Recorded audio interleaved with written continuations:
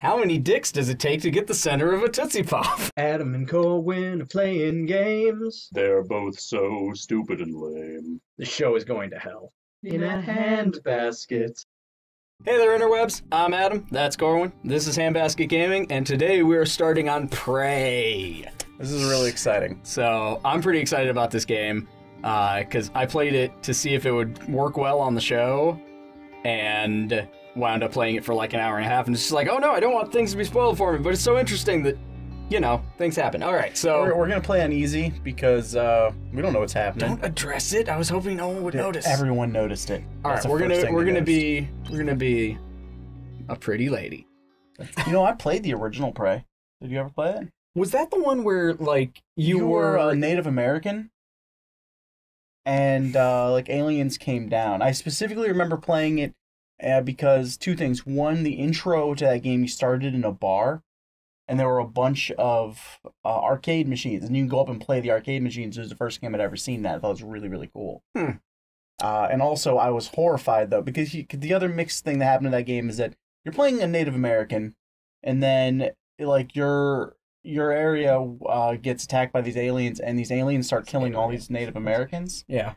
And I legitimately, as a high schooler, was just like, that's horrible. They've had enough bad things happen to them to have aliens come in and fuck up their day. You're not wrong. Oh, that little text there said that we wake up in our apartment in the year 2032. Okay. So, yeah, we're also going to make a point to not, you know, rush through and, you know, ruin story things. We're just, because I want to experience this game along with, I just want to experience this game. Today is Monday, March 15th, 2032. Ah, beware the Ides of March. I don't trust March at all. Yep. The March hare. Marching bands. You know, given how much inflation goes, this is a really expensive, nice apartment. You must have a good job. Yeah. That's, is that the iPhone 40? I was just going to say, that is a shitty looking iPhone. Incoming call. Pre-order bonus. Yay! Pre-order bonus. You got a shotgun. Hey, Morgan. Wake up. You're burning daylight. You sent a helicopter to pick you up. It's just a few tests. Don't forget to wear your suit. See you soon. Oh, he's telling you to dress up, Adam. Oh, yep. Listen, really great you decided to come on board. We're gonna shake things up, Morgan. I shake it. Like I old shake times. it. This has an eerily feeling to some Gordon Freeman stuff going on. I'm assuming you're a scientist. From Architects in the Neurological Revolution. What if I told you I could turn you into a mathematician on the level of Einstein in under 10 minutes? I'd say you're full of it. That's the first thought that crossed my mind, but it withers in the face of Alex Yu's conviction. Despite myself, I'm riveted.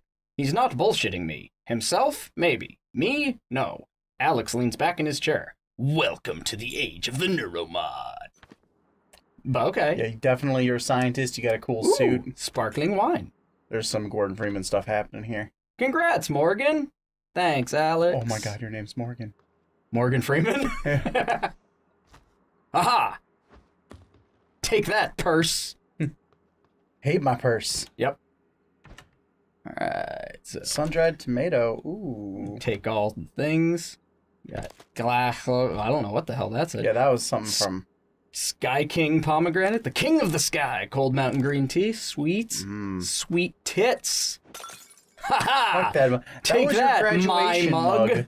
Excerpt from Chapter 5 of The Heart of the Walk by P. Sudo. Cooking with a well-seasoned... Wow, okay. Yeah, okay, things about cooking. Yeah, you do some cooking around here, all right. Like, I'm trying to... Go up to the window, I want to see the city. I'm trying to make sure to catch all of the... Oh, we'll go on the balcony. Even better.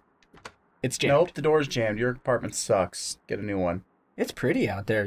Are we Cincinnati? In future... Yeah, Cincinnati with their very... in Cincinnati. That bridge is in Cincinnati. Cincinnati does not have a suspension bridge. Yes, it does. I've driven over it many times. Not that big. I don't know, it's a distance. Pretty sure that's a trick of the eye. It's a distance. It's a distance. Corwin, 2017. Let's see. Read it, Adam. Yeah, Read it. Yeah, that's house-looking thing, and one dude, there's some bookshelves. a dude standing next to a dude sitting. Also, a weirder house-looking thing. Okay, I'm done. That house fell over. There was a hurricane. Let's see. Parasite. Okay, that sounds interesting. For example, conducting a meta-analysis of over 2,000 Gansfeld trials, wherein participants are subjected to a mild sensory deprivation in order to test for telepathy, reveals a hit rate of 39%. These results are statistically significant. Yeah. That's a meaning that the 40% success rate is telepathy. above what could be explained by chance alone. There's no denying it. Something spooky is going on. See, you kill your spooks. Like you kill your credibility when it's just like spooky. Spooky, scary skeletons, man. Spooky, scary skeletons. The nature of consciousness remains deeply mysterious. How can subject matter blah blah blah blah? Okay, yeah. In my inner life. Oh wait, okay. So, my inner life explained by. Does consciousness emerge from complex computations among brain neurons, or is it fundamental and irreducible property woven into the fabric of the universe? This is very profound for. I'm just thinking deeply in general. An account of Fermi's question. You know what? Fermi asks a lot of questions, and to be honest, I'm sick of Fermi's questions. They're always semi-pretentious. Ha! I love breaking it's only like things. a $200 controller or whatever. Hands-on electronics. Got some screws and bolts. Yep. See if there's anything else we can pick up. Ha! Just fuck it. Okay. Enter password. Oh no, it was Z is that button. Okay. Boom. Wow, you just knew the password? Well, yeah, it's my computer. Hello, Morgan. I'm glad to see you're coming aboard soon. First official workday is Monday, March 15th. That's today. First, we have a series of training exercises we run on all new employees. Just some stuff to clear you for life in orbit. Exciting times ahead. Have a good flight, and I will see you soon. Tom Tucker. Thomas Tucker. That's the news anchor from Family Guy. It is. Hi, I'm Tom Tucker. I wonder if he shaved his mustache. Hey, I sent a package with everything you'll need for your first day. Uniform, transcribed, and Neuromod. Installing Neuromod right away, as we'll be running some tests tests first thing in the morning. Just follow the instructions. I'll be in touch. Ready? Hey, I just got on the phone with Mom and Dad. They won't be there when the shuttle departs. They're in New York, company stuff, but they send their best. I think Mom's a little disturbed that both her children are going to be outside Earth's gravitational pull at the same time. Mom should be impressed her ovaries extended that far. Oh, that's so... Don't picture that. No one's space. They're spovaries. Spovaries. She said you better behave and do everything your big brother says. Okay, actually, she said the opposite. I'm supposed to behave and do what you tell me.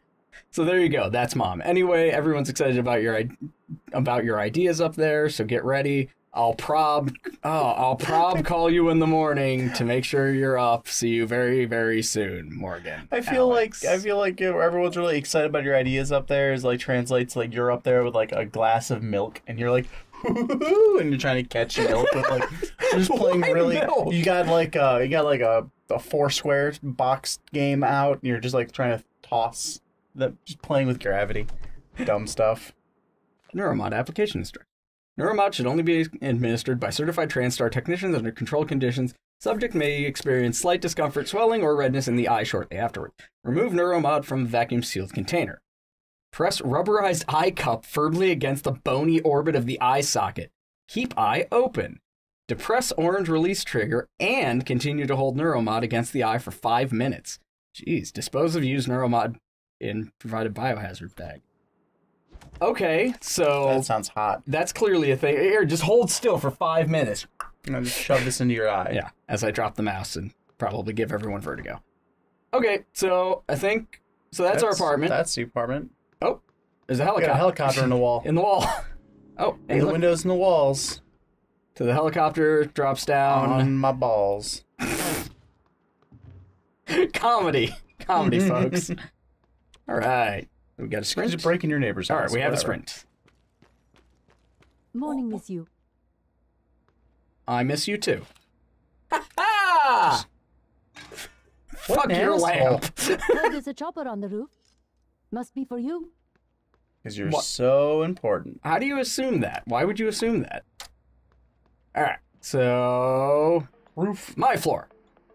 Those are your two options. Just. Oh, actually, yeah, you gotta hit the examine before you can actually hit buttons. Please wait. Just 50. Roof. Wait. Cool, now I can see fine. I'm glad there's more of these things. It's fine. That to open the door. Everything's fine. What a fancy looking little chopper.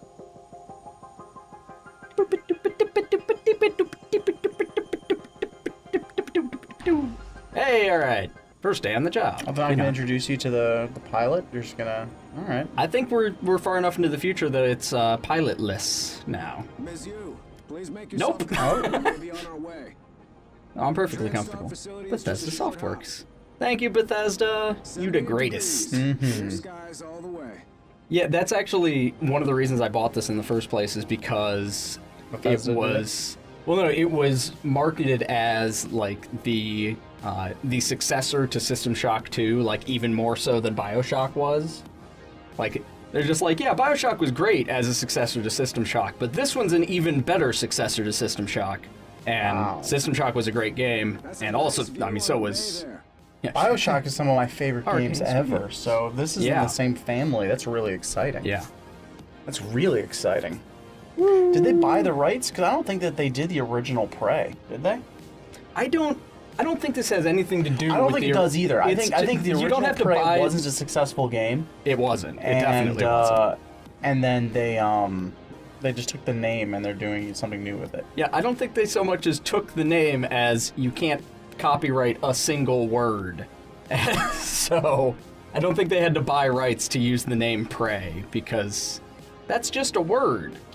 I don't know, man. This is America. America, we can do all kinds of crazy knick-knack paddywhacks. And Yeah, we can like- get dogs' bones. No. That's bestiality, and that's illegal. Except for, I think, in Alabama. Here we are, Ms. Yu. I know, like, well, it's one of those... Fans in like, Alabama, let us know. Can you fuck your dog? That's not what I was asking. But no, it's one of those where I can't remember if that's one of the...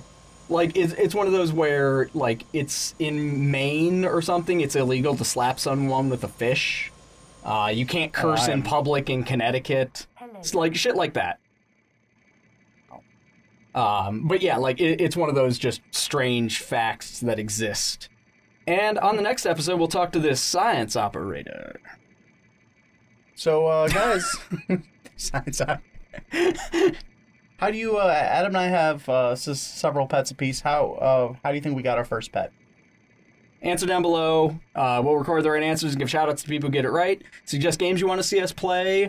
And if you like our stuff, share it around to other people you think would like it, because that'd be great fun. Ding! Bye, everybody. Goodbye.